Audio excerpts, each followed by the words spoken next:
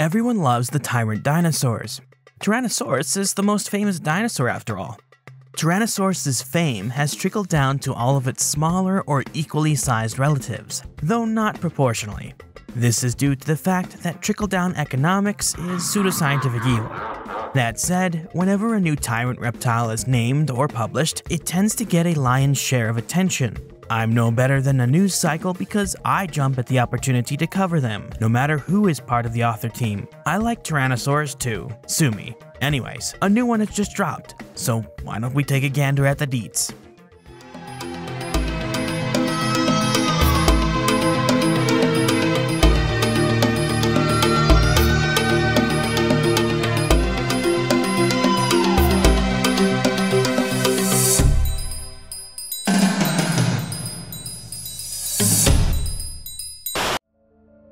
Mongolia has been a treasure trove of fossils and artifacts for so long that ancient people were discovering the remains of past life, human or otherwise, before the modern understanding of even something as basic as the scientific method. The vast majority of Mongolia that people outside of Mongolia see is the desert. However, it is a bit more varied than that. Mongolia also has forests, steppes, and semi-desert areas. Mongolia has also undergone lots of changes over deep time, though, interestingly, it has shifted back into deserty conditions consistently over deep time as well.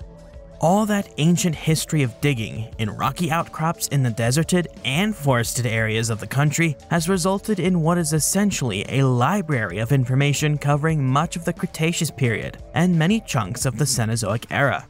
However, there aren't enough scientists in the region to get through this library of material.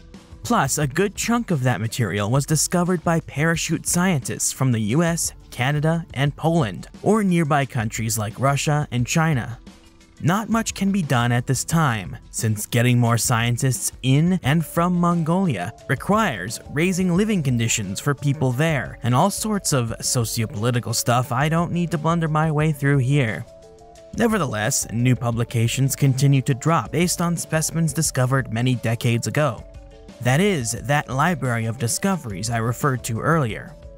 Since the Mongolia fossil laws require that all specimens be repatriated to Mongolian institutions, they remain there, waiting for people to get around to working on them, lubricated by collaborations with outside institutions and their scientists. You son of a bitch. One such collaborative effort on fossil specimens known since the 1970s has been published by a multinational team, including Jared Voris, Darla Zelenitsky, Francois Therian, and Sean Modesto of Canada, Yoshitsugu Kobayashi, and Hiroki Tsutsumi of Japan, and Sogbatar Chinzorig and Kashigjev Sogbatar of North Carolina and Mongolia in the journal Nature. For the longest time, Mongolia was known to contain very few giant carnivorous theropod dinosaurs. It was just Tarbosaurus and various smaller tyrannosaurs that researchers referred to genera found only in North America, like Gorgosaurus, Albertosaurus, and Dinotyrannus, which turned out to be indeterminate theropod remains or Tyrannosaurus rex. These various North American animals found in Mongolia would go on to be lumped into Tarbosaurus, leaving just one big meat muncher. The only other carnivore, at least until the mid-1970s, was Electrosaurus. Electrosaurus was a very fragmentary genus of tyrannosaur discovered, described, and named well before Tarbosaurus. It became a wastebasket taxon, a name that is slapped onto any other fossil found from the same time and place that cannot be definitively told apart from the original. This was particularly illogical for Electrosaurus because the original specimen, in this case a syntype, is literally just one whole leg and a piece of another leg. Sure, other bits found near the original were lumped into the name, but everything is so piecemeal as to be useless. Anyways, if we time travel to the 1970s, we will see that another Tyrannosaurus specimen was discovered that would be lumped into the Electrosaurus genus. During the dig seasons of 1972 and 1973, a bunch of paleo-nerds from Mongolia were excavating fossils in outcrops of the Bayanchiri Formation in the Baishin-Sav locality of southeastern Mongolia when they started seeing the telltale signs of two theropod dinosaurs. A very important find. Once the bones were field prepared, jacketed, and returned to a university repository, they sat for a few years before world-renowned Mongolian paleontologist Altangerel Pearl took a look at them and published a paper describing the bones. One specimen, MPC-D 100/51, was a few skull bones, a chunk of the left pelvis, the whole left femur, and bits of the lower leg, ankle, and foot. The other specimen, MPC-D 100/50, had bits from different parts of the body, like some skull bones from the top of the skull, plus some back and tail vertebrae, the wishbone, left shoulder blade, and left toe. There are also bones from the tip of the snout, the upper jaw, cheekbone, and front half of the lower jaw, plus a hand claw that may belong to either of the two known specimens. Pearl described these bones in 1977, assigning them to the already known Electrosaurus olsoni species. I told you it was a wastebasket. American paleontologists Bryn Mader and Robert Bradley then published a paper in the Journal of Vertebrate Paleontology in 1989, in which they took another look at the entire taxonomic history of Electrosaurus. They looked at a bunch of the specimens that were referred to the genus over the decades since the 1930s and found that almost all of them couldn't really be squared into that box. Only the very first specimens described in a 1933 paper by Charles Gilmore can be called Electrosaurus.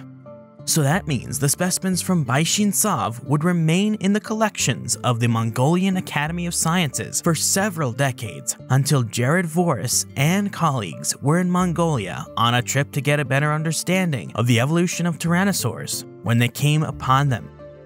Now armed with almost 50 more years of tyrannosaur data, the team realized that these specimens didn't belong to Electrosaurus, nor any other known tyrannosaur, so they redescribed it as a new genus and species. Konkulu mongoliensis, which comes from Konku, meaning prince, and Lu, meaning dragon. Mongolian dragon prince has a nice ring to it, huh? When Pearl originally described these fossils in 1977, he didn't make a strong distinction between the two specimens. By that, I mean it wasn't entirely clear if he thought they belonged to the same individual or to two different individuals. Mader and Bradley also made note of this confusing circumstance in 1989. Now, in 2025, Voris and friends can confirm that both specimens belong to two individuals of the same species. Based on what was preserved of the whole body of Konkulu, you can pretty readily tell this thing was small and gracile. What's going on here? Well, first, let's bring in everyone's favorite, Mr. Man from Animal Planet's The Most Extreme, to see how it compares to us apes. Based on the scale bar included in the paper, Konkulu seems to be somewhere around 4 meters, 13 feet in length. It may have weighed around 750 kilograms or 1,650 pounds, too. That's not particularly large, either for a dinosaur or for a tyrannosaur. Can't wait to see why. Alright, you've been great. Thank you, Mr. Man. So why is the thing so small? Is it a baby? Is it the oldest ancestor of the Tyrant Lizard King? No, none of that actually. The author team think both critters were likely mature when they died. The usual way to determine the age of an extinct animal is to cut a thin section out of a long bone, like a humerus or femur, and put that thin section under the microscope and under different wavelengths of light. It can show you lines of arrested growth, cancers, and all sorts of weird things. The Konkulu team couldn't do this due to the condition of the fossils, so their next line of attack was what they could see on the outside of the bones. The skull bones were rather well fused together, and the nasal bone preserved a ridge of rough ornamental protuberances, which only appear in more mature tyrannosaurs. That is all they have for maturity at the moment, but it seems roughly strong enough. Okay, cool, so it was just that small. What about the ancient ancestor thing? When all of the anatomical traits preserved in the bones were turned into data and put into a phylogenetic software program alongside the data of a bunch of other theropod dinosaurs, including most of the tyrannosaurs, the team found that Concolou fell right outside of the huge group that's called Tyrannosauria, but in a bit more of an advanced position than Electrosaurus. This means that Concolou is far more evolutionarily advanced than other small-sized, slim-built tyrannosaurs were thought to be. This is also proven by their analysis spitting out the Alioramins, a group containing the long-snouted Alioramus and Shanshaosaurus, as a sister group to the very last group of tyrannosaurs to exist, the Tyrannosaurans, which includes the Chinese Zhusheng Mongolian Tarbosaurus, and of course Tyrannosaurus. The Tyrannosaur family tree continues to be topsy-turvy, and this is before the rumored and accidentally leaked future publication of well over a handful of Tyrannosaurs from all up and down the US. This stuff will be just as jerky as Spinosaurus, believe you me. Concolou comes from a layer of the Baishin Sov locality, which is part of the upper part of the Bayan-Shiri Formation, dating to Upper Turonian to Upper Santonian stages of the late Cretaceous. So anywhere from roughly about 90 million to 85-ish million years ago. This is before Tarbosaurus and Alioramus existed, but also after Electrosaurus. At this time, the area that would eventually cover and fossilize the remains of Concolou was etched by a bunch of snaky rivers, big peaceful lakes, forests, but likely also occasional arid areas. In other words, not like the Gobi Desert is today. Alongside this new gracile tyrannosaur were the usual Cretaceous critters: fish, crocs, shrew-like mammals, ashlarkid pterosaurs, and a ton of turtles. Birds likely existed, but there aren't any fossils of them yet. As for dinosaurs though, plenty have been found and described from the same formation, but maybe not the exact layer. The armored dinosaurs Amptosaurus, Malaevis, Taurus, and Saugontegia. The hornless horned dinosaur Graciloceratops, the hadrosaur Gobihadros, alongside a huge cache of yet-to-be-described hadrosaurs. The dome-headed Amptocephaly, sauropod Urkatu, giant Utahraptor clone Agilobator, the swift Garudimimus, among many other ornithomimosaurs, some oviraptorosaurs, and a huge diversity of therizinosaurs, including the recently named Duonicus and the well-established Enigmasaurus, Erlikosaurus, and Segnosaurus. The place was happening, but it's definitely a formation that has been slow going when it comes to descriptions of all that has been found. There are a bunch of undescribed animals left to understand. That said, Concolou offers up some new tidbits of information to add to the Tyrannosaurian story. You see, the existence of Concolou, plus the rearrangement of the Alioramini as a sister group to Tyrannosaurinae, suggests there were fewer dispersals or migrations of tyrannosaurs between Asia and North America than previously thought, at least according to the authors. Their analysis suggests a strong likelihood that there were 3 major dispersal events. Asian tyrannosaurs migrated into North America first around 91 to 86 million years ago. Then some North American forms moved back into Asia 79 to 78 million years ago.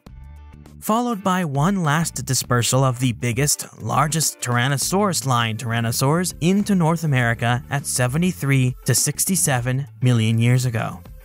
This would overlap with the time frame of Tyrannosaurus micraensis rather well, fitting it in as a true ancestor to Tyrannosaurus rex, assuming micraensis is valid, of course. The placement of Concolou in the family tree and rearrangement of Alioramini led the research team to infer some level of paramorphosis and pedomorphosis going on in tyrannosaurs. Paramorphosis, a type of heterochrony, is an evolutionary development in which there is accelerated or prolonged growth within a species. The opposite is pedomorphosis, in which there is slowed or delayed growth, usually reflected in a species retaining juvenile traits into adulthood. Those juvenile traits may be more common in juveniles of other related species or ancestral species as well. For example, we retain quite large eyes and bulbous round heads from childhood into adulthood. Sure, as adults it's not as exaggerated as in childhood, but it's far more exaggerated than in, say, any of our ape cousins. Getting back to tyrannosaurs, this is seen in the fact that tyrannosaurians developed into giant, robust animals, paramorphosis, while the Alloramins kept the long snouts, long skinny legs, and smaller body sizes of their juveniles, and both the juveniles and adults of their ancestors, like Concolou, which was small and gracile into adulthood, a perfect example of pedomorphosis. Where does Nanotyrannus fit into all this? Who the hell knows? I ain't gonna touch that in this video with a 10-foot pole, thank you very much. Just enjoy the new Concolou.